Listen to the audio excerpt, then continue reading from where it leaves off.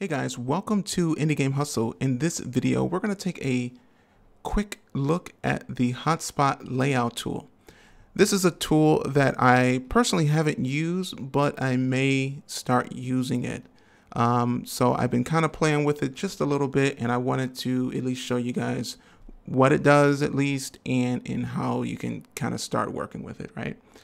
All right, so basically what it does is it allows you to create a texture, and that texture has certain elements within the texture. So for instance, if you had knobs or doors or windows or concrete with like edges and things like that, you can kind of bake that into your texture and then use one simple texture to kind of build out your mesh. And I may not be explaining it properly because I'm still learning myself, but I did want to at least show you how to use the tool that UModeler has for it. There's lots of game companies that are really already using this, and it's super new to me when I learned about it, and I was like, wow, this is actually pretty cool. And so knowing that UModeler has this function built in is pretty cool. So let's take a look at it and how it actually works. All right. So the first thing you may want to do is go ahead and create a UModeler object in your scene. So I'm going to go ahead and just create a simple cube, just like so. All right, great. So we have our cube here. And what I'm going to do is select this cube, and inside of our tools area, you want to go over to surface, and all the way to the right, you see the HOTSPOT layout tool. So go ahead and click that. Now below here, you have different options here. The main ones of focus is going to be like the auto hotspot. So I'm going to go ahead and turn that on. And then you have the hotspot layout. And so we're going to have to create a hotspot layout to get started. So I'm going to go ahead and click new hotspot layout. We're going to save it somewhere. I'm just going to do it here. And it's going to open up a window. And this is where we're going to create our layout. Now, in my case, I have a texture here, and that layout is going to be based on your texture that you created. Now, I've seen some places where you may just have a texture, like a color texture, or you may actually base it on the normal map that you created. So it just depends.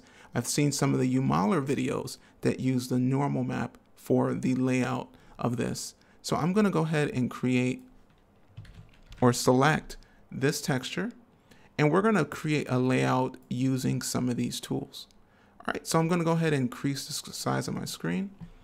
All right, so the first thing you want to do is on the right side, you have the shapes, and then you have the quick transform.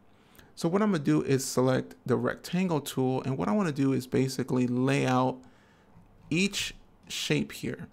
Now you can actually have it follow a grid, but I already know that mine doesn't really do a good job of following these grids very well. But if you created yours to a certain grid increment, then that would line up very well. So that's something to keep in mind.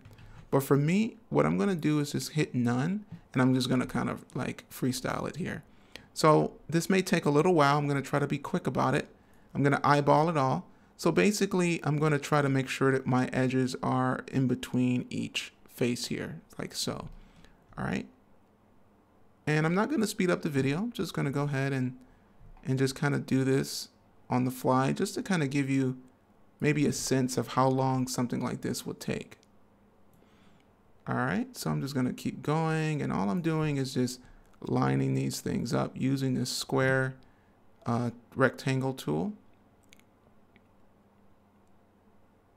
Now, if you were to do this and you wanted to line these up as closely as possible, at the very top, you do have these options here. You have the UV tool, which is basically you can select an edge and you can either move it this way or move it this way, right? And so if we wanted to kind of get this closer to the edge, we can just kind of start moving things in place if it's really, really off, right? So I'm just going to kind of just leave it like so, and I'll go back to my rectangle tool. All right, so I'm going to go ahead and finish this off just like that. I'm going to select here, kind of eyeballing it, centered there, maybe centered about there. And then I'll do the same thing here. And keep it going.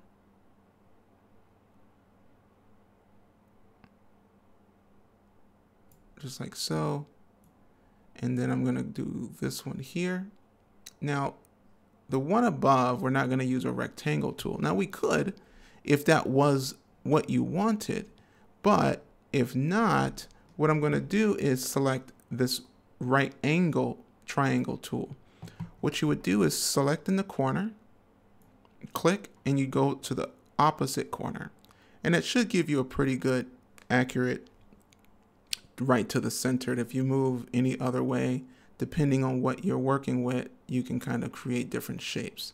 But in this case, I kept it pretty simple, and I'm just going to kind of center it just like so. And then I'm going to go back the other way. Great, just like that. And I can do the same thing for this corner if I want. So I just go all the way to about right there. And it would probably be easier if I would have had my squares there. But that's fine. And then I'll just go ahead and click and do this like so. All right. Now, if you want to delete something, you can go to the face tool, you can select it, and you can just hit delete, just like that. And because I want to go back, I want to now select this corner, go to this corner, and do that. Select here, and then go to this corner. And we're good to go. All right, so what we've done is went ahead and created a hotspot layout for this particular texture. So what I'm going to do here is go ahead and move that over to the side. And actually what I'll do is go ahead and close it. And with my object, I'm going to select this object. And down here where it says apply hotspot, we can apply the hotspot. But before I do that, I'm going to go ahead and drop this texture on this object so you can see what's going on. So you see, this is pretty much what you would expect if you just put a texture on your material and apply it to an object. And if we were to stretch it, it would, well, it would normally do that, but we have something called auto on. So I'm going to go select this, and you see auto hotspot. And so now what we're doing is applying it. And so now that we applied it, it's taking the form of this here. So now when I move it and I select this, as you can see, it's changing based on the hotspot layout that we created. Now to kind of see it, you can select UV and then open UV editor. And I'm going to go ahead and put this, let's say I'm going to put this in here, and I'll just go ahead and move this like so. And so now we can kind of see what's going on. So as we kind of change this, it's kind of adapting, right, to what we're doing. So I want to just keep building. So if I want to, say, bring this up some and bring this over, I'm going to extrude out just like so. That's kind of cool. Maybe that's not what I'm looking for. Maybe I want something more like this. And then maybe I want to extrude in. So it's kind of creating that. And then I want to kind of extrude out. It's pretty cool, right? And you can continue to do so much with this. So for instance, say this side is, say we want something here. We can take all the cool tools that UModeler has, and we can say something like this. And then I'm going to take this multiply tool and just pop it down just like so. Just like that. So that's kind of cool, right? But we don't see any changes yet. I'm going to confirm that. And so what I'm going to do now is just take this and select all that, and I'm just going to extrude that out. And you can kind of see what's going on with it. And so what I'll do is go ahead and select everything, and I'm going to select the hotspot layout. I'm going to apply that so it kind of updates. And we can just continue to model this way, kind of based on what is needed. And so I find this to be a very, very useful thing so far. You can just continue to do all types of things like this as you can see, take this and apply it so it update it. And so there you go. And so now you can kind of take this and move it in. And so now you have this. So yeah, there's a lot of cool options here that you can do. I do find it's actually super useful. And you can just continue to build all types of objects depending on your actual texture that you're using. Now I'll create another texture. So for instance, that was one we kind of started from scratch. But for instance, say if you're just kind of here and you're ready to do something else, I'm going to create a cylinder, and I'm just going to put this cylinder like so. And I'm just going to bring it up like that. And so we don't have the layout on it or anything.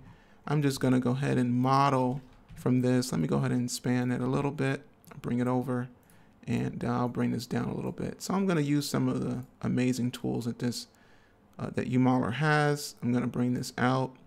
And if I hit confirm with my bridges edges, we got that there.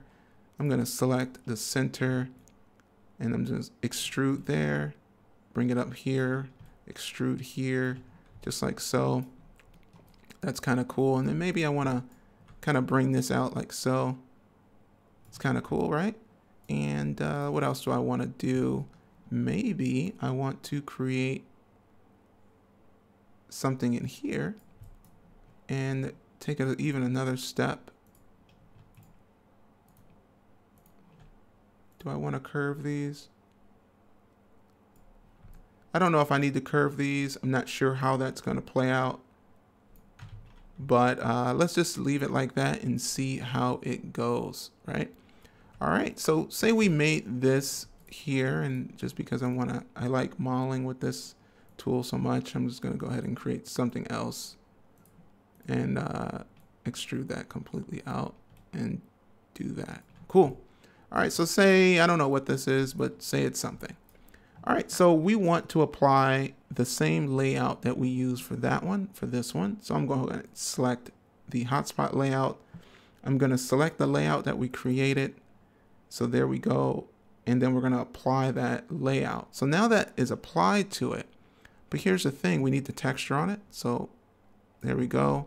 And let me just go ahead and apply that layout. And there we go. That is actually very, very cool. And so, yeah, it applied it, it UV'd it, it's taken on a pretty interesting shape. And what's even more amazing, if we wanted to, we can continue to add to this. If you do something like that, let's see what's going on. Auto hotspot, I want to apply that to it. And there it is, it's all set and ready to go. Yeah, it's very cool. I really like this here. If you want to even go in, you can kind of go in. It still is doing the business. It's pretty amazing. And so you can just imagine if you did some amazing textures and did some really cool stuff, what you can create with this without too much UVing from scratch, right? All right. Well, that's pretty much it for this video. I didn't want to go too deep into it. I'm still learning it, but it's always fun to kind of show some of these things and show what it's doing and how it kind of works. Yeah, so if you guys have any questions, feel free to reach out to me. I'll answer it the best I can, but go to the UModeler Discord. I'm sure they'll be able to answer the questions as well. You can come over to my Discord and hang out with me and show off what you guys are doing. But other than that, I'll see you guys in the next video.